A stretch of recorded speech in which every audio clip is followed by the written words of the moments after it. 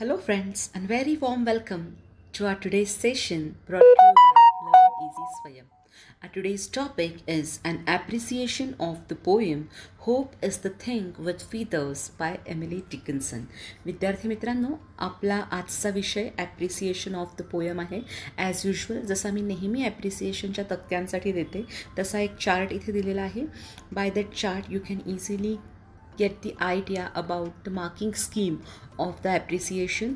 For the title we'll have half mark, at the same time name of the poet half mark, theme or central idea we have to write at least 2 to 3 lines for 2 marks, whereas rhyme scheme or rhyming pair they can ask any one of that for 1 mark, and figure of speech especially for the regional medium as a third language English subject we have to identify the figure of speech, and your question is write an appreciation of the poem with the help of the following points. म्हणजेच दिलेल्या मुद्द्यांनुसार तुम्हाला appreciation कवितेचं 5 मार्कांसाठी पूर्ण करणं अभिप्रेत आहे. Appreciation of the poem Unit 1 1.3 Standard 9.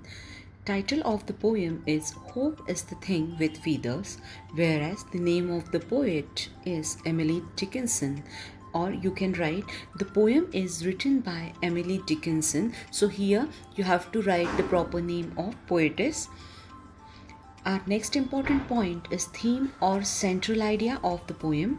As I always do, विद्यार्थी मित्रांनो, नेहमीप्रमाणे मी 2 थीम आणि सेंट्रल आयडिया ज्या आहेत त्या वेगळ्या पॅरेग्राफ्समध्ये देणार आहे, जी तुम्हाला सोपी वाटेल, सहज वाटेल, जी समजेल ती तुम्ही तुमच्या एक्झामिनेशनच्या प्रिपरेशनसाठी युटिलाइज करू शकता. So see, hope lives in the heart for good.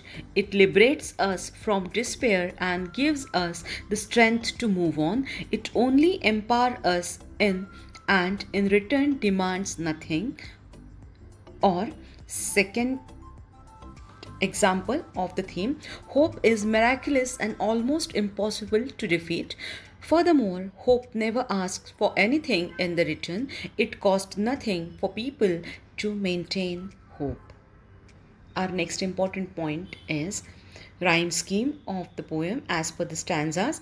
First stanza AB AB. For second stanza rhyme scheme is AB AB, and the last one for third stanza rhyme scheme is A B B B, whereas rhyming words are stanza wise I have given here feather, words, soul, all for second stanza, herd, bird, storm, warm, and from third stanza sea, intimity, me. Last but not the least, figure of speech from the very same poem are metaphor. If you observe in the last line, poetess uses metaphor in the form of or in with the help of the word crumb. Crumb is an often used metaphor that denotes a small amount, a meaning which applies in the poem. Here crumb means the small piece, the smallest piece, but here it is used in the metaphorical word. Now second example is extended metaphor. The poem begins by establishing its key metaphor. The hope is a bird. The poem portrays hope as a bird that lives within the human soul, and the bird sings, come rain or shine, gale or storm, or good times or bad. विद्यार्थी मित्रांनो, extended मेटाफरचं अतिशय कमी प्रमाणात वापरलं गेलेलं figure of स्पीचमधलं हे उदाहरण आहे. रूपक पण विस्तृत रूपकाच्या स्वरूपात वापरलेलं हे फिगर ऑफ स्पीच अलंकार आहे. थ्रूआउट द पोएम तो पक्षी आणि त्याच्या संदर्भात असणारी सगळी उदाहरणं, एक्झाम्पल्स जी आहेत ती देण्यात आलेली आहेत. त्यामुळे एक्सटेंडेड मेटाफर म्हणजे विस्तृत रूपकाचं उदाहरण अत्यंत दुर्मिळ आणि खूप क्वचित वापरलं गेलेलं दिसतं इंग्लिश लँग्वेजमध्ये. ते या पोएममध्ये दिलं गेलेलं आहे. Are next example is the usage of पर्सॉनिफिकेशन. मानची उपमा दिलेली आहे.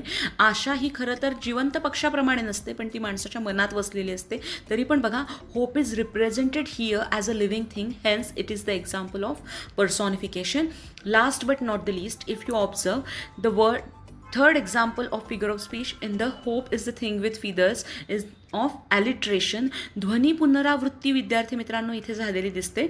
and alliteration is the repetition of initial sound in a sentence. For example, an sower must be the storm, using the same S sound in the soar and storm. If you observe, मी लाल रंगामध्ये इथे दिलेलं आहे Zoar आणि storm हे एकाच सेंटेन्समध्ये आलेलं alliteration म्हणजे ध्वनी पुनरावृत्ती या अलंकाराचं उदाहरण म्हणता येईल. लास्ट बघा, रिपिटिशन, शब्द पुनरावृत्ती झालेली दिसते संपूर्ण कवितेमध्ये. पोएटेस एमिली डिकिन्सन यांनी दॅट आणि अँड या शब्दांचा वारंवार उपयोग केलेला आहे. अँड हा शब्द 5 वेळा वापरलेला दिसतो, तर दॅट हा शब्द 3 वेळा वापरून कवितेत वापरण्यात आलेला आहे. म्हणून this is the example of repetition also. In our next video, we are going to complete the workshop of the very same poem. Kindly stay tuned with us. Share, subscribe and like my channel. Give your precious comments. Thanks a lot.